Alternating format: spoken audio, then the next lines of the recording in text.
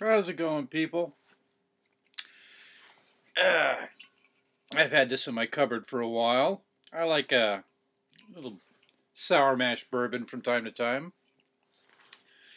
Yeah, but I haven't had any with a video. It's probably 3 years old. Let's go ahead and pour one out. They say it's pretty smooth, but not as smooth as the single malt scotch, which I've grown accustomed to. Chapter 13 of Mosiah. And now, when the king, that's Noah, had heard these words, he said unto his priests, Away with this fellow, and slay him. For what have we to do with him? For he is mad. And they stood forth and attempted to lay their hands on him, but he withstood them, and said unto them, Touch me not, for God shall smite you if ye lay your hands upon me.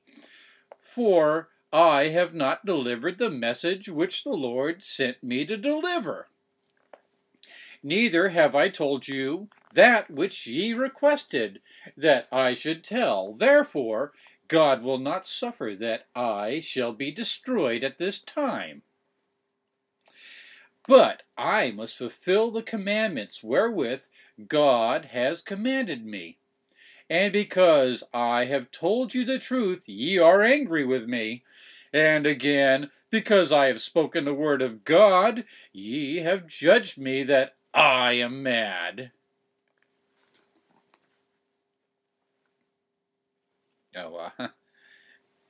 Choose your poison. Sour mash bourbon. That is nice.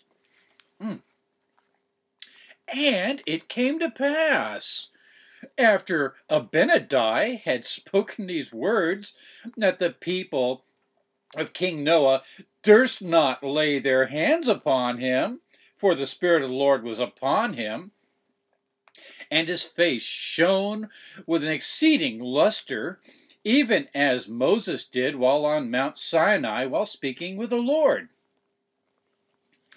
And he spake with power and authority from God. And he continued his words, saying, Ye see that ye have not power to slay me. Therefore I finish my message. Yea, and I perceive that it cuts you to your hearts, because I tell you the truth concerning your iniquities. Yea, and my words fill you with wonder and amazement, and with anger. All that, wow. But I finish my message, and then it matters not whither I go, if it be that I am saved. He doesn't care when he dies. He's going to live forever after that. Strike him down, he'll be more powerful than ever. You just never see or hear from him again, that's all. But he'll be powerful in that life outside of reality, on the other side of the veil. But this much I tell you, what you do with me after this shall be as a type and a shadow of things to come. And now I read unto you the remainder of the commandments of God. For I perceive that they are not written in your hearts. I perceive that ye have studied and taught iniquity the most parts of your lives. Boy, he's pretty good with these snap judgments. Yeah, perception's everything. He perceives it, so it is. And now Ye remember that I said unto you, Thou shalt not make unto thee any graven image or any likeness of things which are in heaven above, which are in the earth beneath, or which are in the water under the earth. And again, thou shalt not bow down unto them. Okay, we're doing the Ten Commandments. It's Sunday school, huh? All right.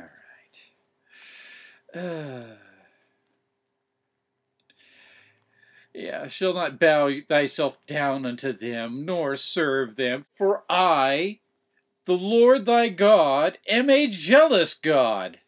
He's even upset about totem poles and shit. Doesn't he know the difference between reality and fantasy, or is he just like his followers?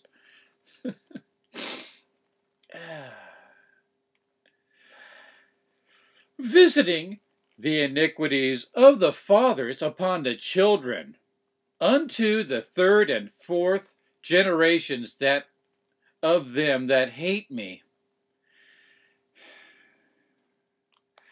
and showing mercy unto thousands of them that love me, and keep my commandments. Too bad if they got some lousy ancestors, you know. They may as well be evil anyway. Fuck it. You know, they were born fucked because someone sinned, 3 or 4 generations before. That's always made sense. I think that's one of the first things that really struck me as a sour note when I was a kid, going, hey, wait a minute. My dad has a tattoo of Born to Raise Hell, so I was screwed already. He does.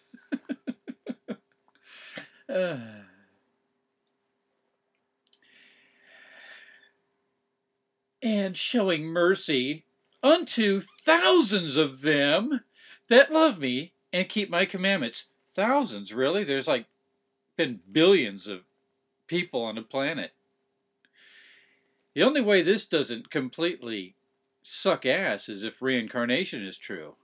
Because there's been billions of people. That doesn't even cover all the J-dubs. Why are they recruiting more? When they've exceeded their number already. Thou shalt not take the name of the Lord the Lord thy God in vain, for the Lord will not hold him guiltless that taketh his name in vain.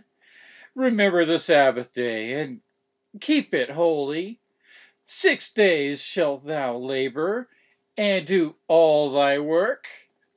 But the 7th day, the Sabbath of the Lord thy God, thou shalt not do any work, thou, nor thy son, nor thy daughter, thy manservant, nor thy maidservant, nor thy cattle. How do you stop your cattle from working? Stop making milk. Nor thy stranger that is within thy gates. For in 6 days the Lord made the heaven and the earth. I mean, yeah, why did it take 6 days when he could just... And why did he need to rest? And how do you know what a day is? They didn't make the sun until the 4th day, I believe. How can there be an evening and a morning? I know, from space, but I mean...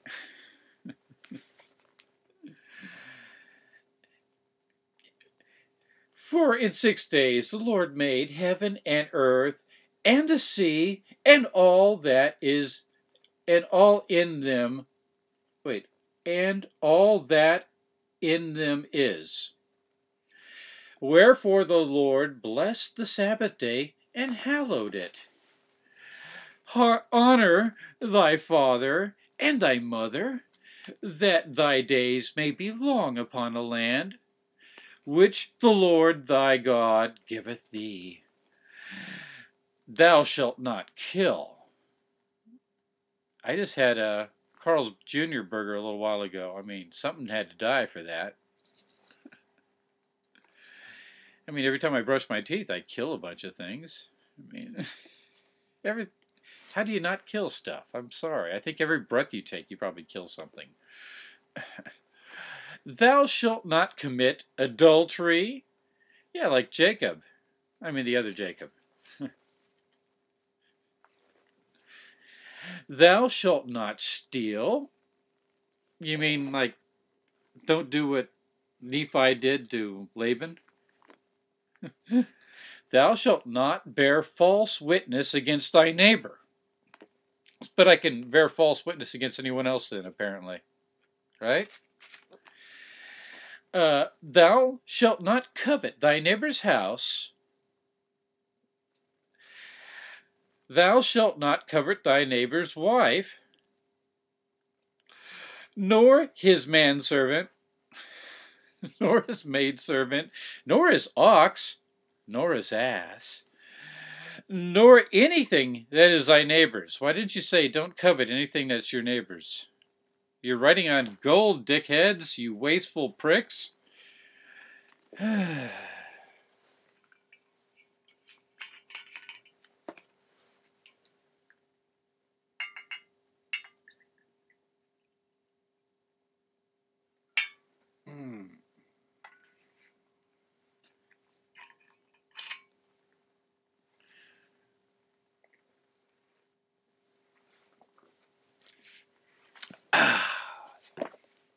It's nice. I wonder why I've left it alone so long. And it came to pass that after Abinadi had made an end of these sayings, that he said unto them, Have ye taught this people that they should observe to do all these things, for to keep these commandments? It'd be nice if they put, quotation marks. I say unto you, for if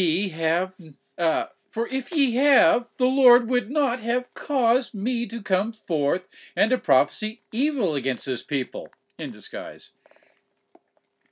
And now ye have said that salvation cometh by the law of Moses. I say unto you that it is expedient that ye should keep the law of Moses as yet.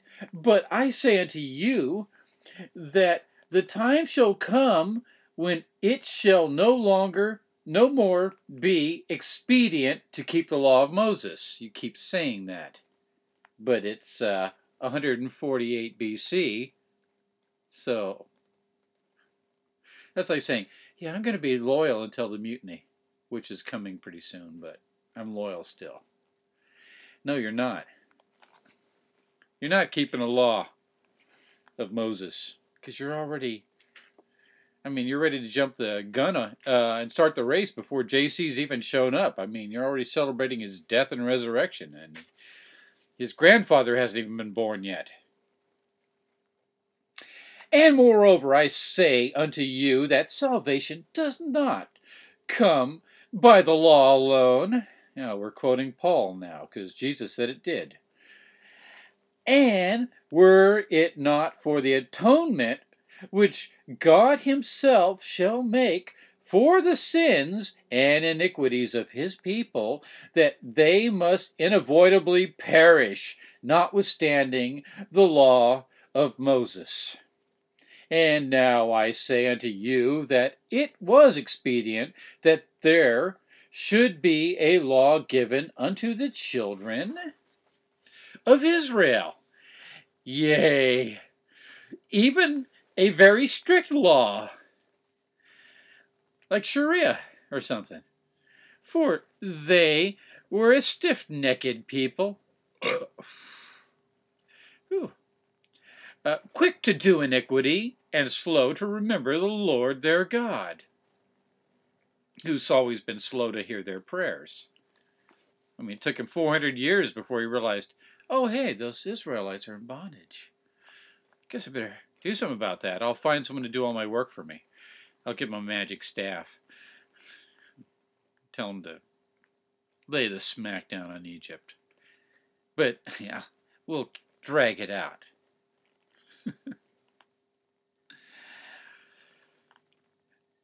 Therefore, there was a law given to them, yea, a law of performances and of ordinances, a law which they were to observe strictly from day to day, to keep them in remembrance of God and their duty towards him.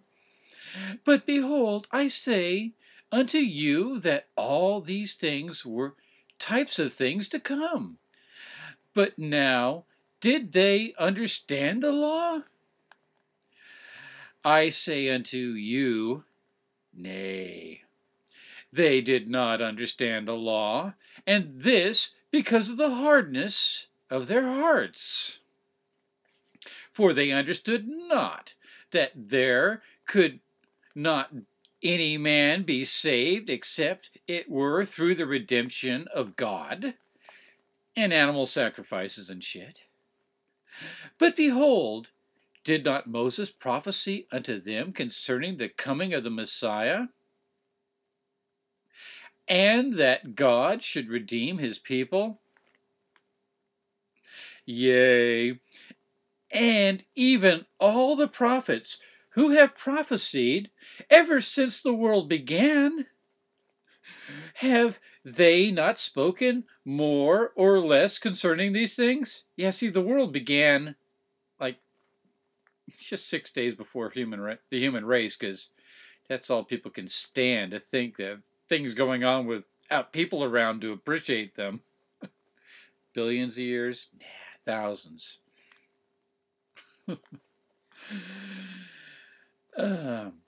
Have they not said that God himself should come down among the children of men, and take upon him the form of a man, like Zeus used to do, and go forth in mighty power upon the face of the earth? Yea, and have they not said also that he should bring to pass the resurrection of the dead, and that he himself should be oppressed and afflicted? And that's it for chapter 13. But 14's so quick, and I don't think there's anything to drink to, so let's blow it out.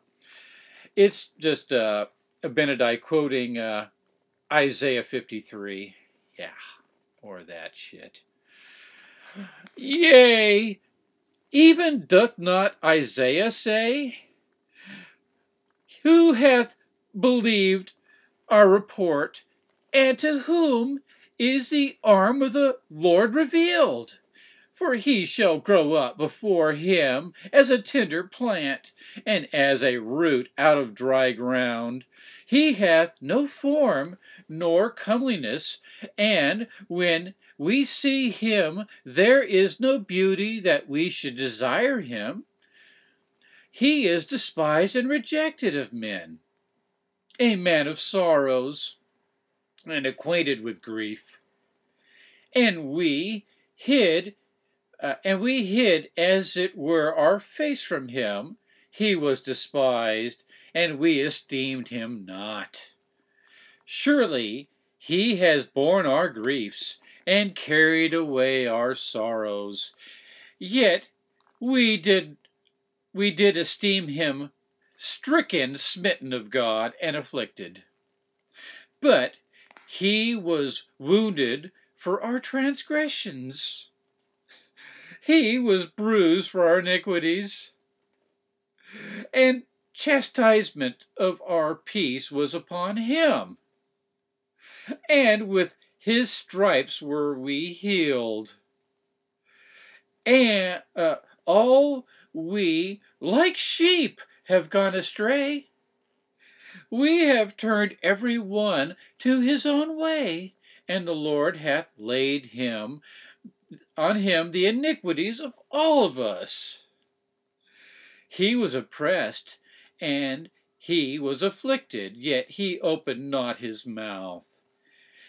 He is brought as a lamb to the slaughter, and as a sheep before his shearers is dumb, so he opened not his mouth. He was taken from prison and from judgment, and who shall declare his generation? For he was cut off out of the land of the living. For the transgressions of my people was he stricken. And he made his grave with the wicked, and with the rich in his death, because he had done no evil, neither was any deceit in his mouth. Yet it pleased the Lord to bruise him. He hath put him to grief. When thou shalt make his soul an offering for sin, he shall see his seed, he shall prolong his days. And the pleasure of the Lord shall prosper in his land, and he shall see the travail of his soul, and shall be satisfied. By his knowledge shall my righteous servant justify many, for he shall bear their iniquities. Therefore will I divide him a portion of that portion with the great, and he shall divide the spoil with the strong, because he hath poured out his soul unto death. And he was numbered with the transgressors, and he bore the sins of the many, and made intercession for the transgressors. I don't think there's anything to drink in the next chapter. Just one. It's going long, but since no one's watching, what the fuck, I'll make this. All right, 15. And now Abinadi said unto them, by the way, wasn't it an awesome prophecy of Jesus there? I mean, it sort of sounded like him, and it really didn't. It mentions nothing about his resurrection or virgin birth, or...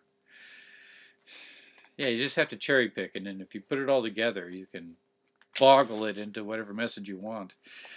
And now Abinadi said unto them, I would that ye should understand that God himself shall come down among the children of men, and shall redeem his people.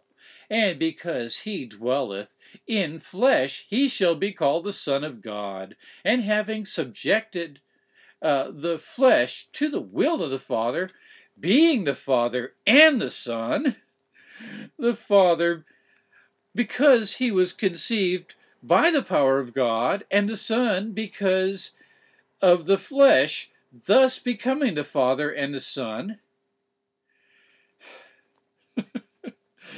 And they are one God.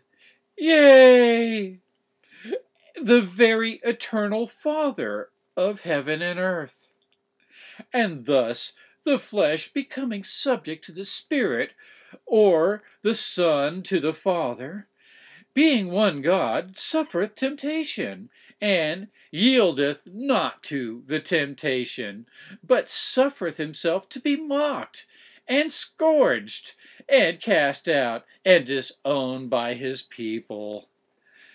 And after all this, after working many mighty miracles among the children of men, he shall be led, yea, even as Isaiah said, as a sheep before the shearer is dumb. So he opened not his mouth. Just like I never did when the old man was staring me down and I knew I was busted, and anything I said would just dig a deeper hole for me. You have nothing to say, young man? That's the way I always saw that. Yea, even so he shall be led, crucified and slain, the flesh becoming subject even unto death. I mean, isn't it interesting? We get into a Mormon prophecy and suddenly it's super specific. But then they go to Isaiah and they're rather vague.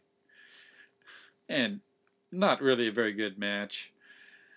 The will of the Son being swallowed up by the will of the Father. And thus God breaketh the bands of death, having gained the victory over death. I guess he couldn't do it without this weird ritual of his. He had to play the game by these rules or else it wouldn't work. Given the Son power to make intercession for the children of men, having ascended into heaven, having the bowels of mercy, being filled with compassion towards the children of men, standing betwixt them and justice, having broken the bands of death, taking upon himself their iniquity and their transgressions, having redeemed them and satisfied the demands of justice. And now I say unto you, who shall declare his generation? Behold, I say unto you, that when the soul hath been made an offering for sin, he shall see his seed. And now what say ye? And who shall be his seed? Behold, I say unto you, that whosoever has heard the words of the prophets, yea, all the holy prophets who have prophesied concerning the coming of the Lord, I say unto you, that all those who have hearkened unto their words and believe that the Lord would redeem his people and have looked forward to that day for the remission of their sins, I say unto you that these are his seed, or they are the heirs of the kingdom of God. For these are they whose sins he has borne. These are they for whom he has died. Just those people, though. To redeem them from their transgressions.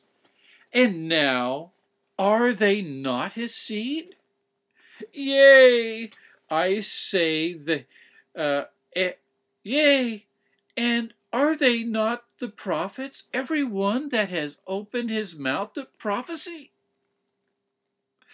That has not fallen into transgression. I mean all the holy prophets ever since the world began, because, like I said, the world began and then there were people. Dinosaurs? Well, I guess they must have lived at the same time. Oh, that's so... It's bizarre that anyone could believe a thing like that. Yeah. I say unto you that they are his seed. The prophets, not the dinosaurs. They were just unfortunate species that didn't work out. Another experiment of God's that failed. Actually, they were on the earth many billions of years, I understand, or many millions of years, excuse me, like in the hundreds of millions. And we've been here a tick, and we're bragging. Yeah. And these are they who have published peace, who have brought good tidings of good, who have published salvation, and said unto Zion, thy God reigneth. I can't believe they're repeating this shit again. They just said that 2 chapters ago, didn't they? Or 3 chapters ago. And oh, how beautiful upon the mountains were his feet. And again, how beautiful upon the mountain are the feet of those who shall hereafter publish peace.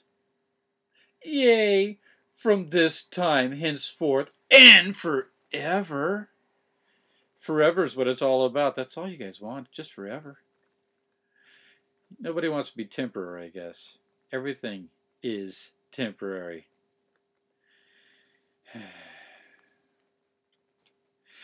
And behold, I say unto you, this is not all. For oh, how beautiful upon the mountains are the feet of him that bringeth good tidings. That is the founder of peace, yea, even the Lord, who has redeemed his people, yea, him who has granted salvation unto his people. I should have done a beautiful upon the mountains feet drinking deal or something. He's found a new phrase he just can't seem to stop playing with. For were it not for the redemption which he hath made for his people, which was prepared from the foundation of the world, yeah, it couldn't have been here before us. Well, maybe 5 days.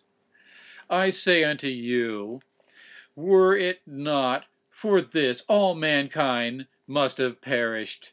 But behold, the bands of death shall be broken, and the Son of Man reigneth, and hath power over the dead. Therefore he bringeth to pass the resurrection of the dead. Fuck it. Bring it to pass. That's good enough for me.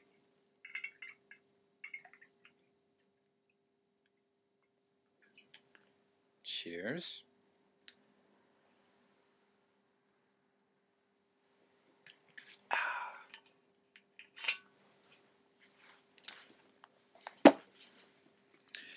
And there cometh a resurrection, even a first resurrection, yea, even a resurrection of those that have been, and who are, and who shall be, even unto the resurrection of Christ.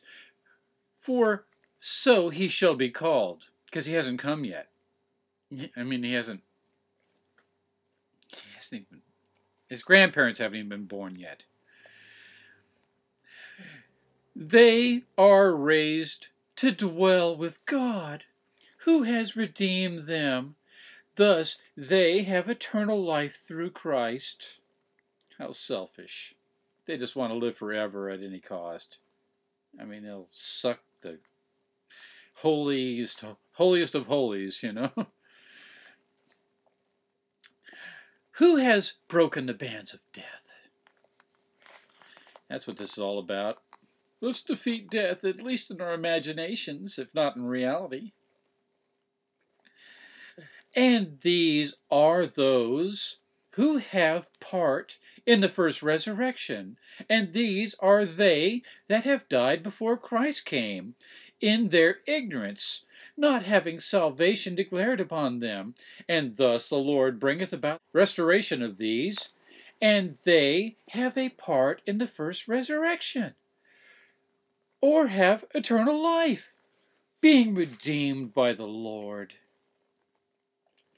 And little children also have eternal life, and puppies and kittens, and cute birds. Come on, there's got to be bird song in heaven. I mean, that would suck if there wasn't that. But behold, and fear and tremble before God, your imaginary friend, who scares you a little bit, maybe a lot. For ye ought to tremble, for the Lord redeemeth none, such that rebel against him, and die in their sins. Yea, even all those that have perished in their sins ever since the world began. We're talking about you, Cain. That have willfully rebelled against God, that have known the commandments of God, and would not keep them. These are they that have no part in the first resurrection. Therefore ought ye not to tremble? For salvation cometh to none such, for the Lord hath redeemed none such. Yea, neither can the Lord redeem such, for he cannot deny himself. For he cannot deny justice when it has its claim. And now I say unto you that the time shall come that the salvation of the Lord shall be declared unto every nation, kindred, tongue, and people. Because he scattered the languages, confounded the languages like a dipshit. That was smart. Yea, Lord, thy watchmen shall lift up their voice. With the voice together shall they sing. I know, this is all familiar because they've said this before.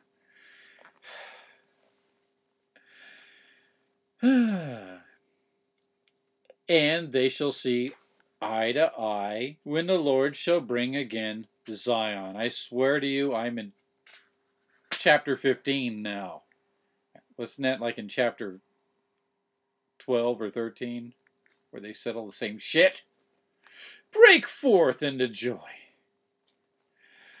Sing together, ye waste places of Jerusalem, for his people hath redeemed Jerusalem, and the Lord hath made bare his holy arm in the eyes of all the nations, and all the ends of the earth shall see the salvation of our God. All right, that's chapter 15, and I've had enough. That's Abinadi standing there doing a long sermon at a hostile, priest and a king. Yeah, really realistic there, especially when you find out how this wraps up, which we'll get to. As soon as he shuts the fuck up and dies. It's like King Benji all over again. He sounds like him. They all sound the same. Every word of this book sounds like it was written by the same person. I mean, read your Bible. You can spot different voices, different cadences, and styles, and word usage, and word selection, and favorite phrases. Names of things. This, very homogeneous. And accidentally humorous. Intoxicating. Peace the fuck out. And have a wonderful, whatever it is you are having.